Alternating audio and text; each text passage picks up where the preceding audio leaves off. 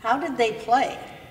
Have you ever wondered how composers in the past managed to do the pieces that they have written? In my case, as an organist, it is certainly the music of J.S. Bach that has puzzled me the most. Some of his compositions for the organ are so complex that it really did make me wonder, how did he play them? Well, as it turns out, the things we know about Bach's playing point to a kind of touch that is not the usual organ touch.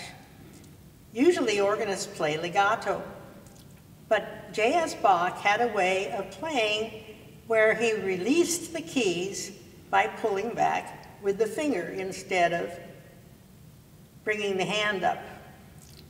His hand was apparently a little flatter than modern pianists and certainly loose so that he could finish the note by pulling back with each finger at the end of the note.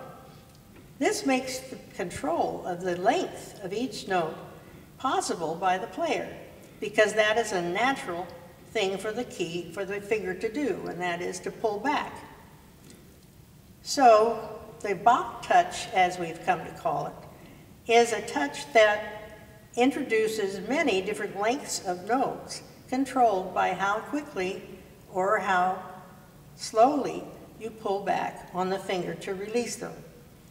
That, I think, is probably the most important thing that I have learned from writing about all of this material.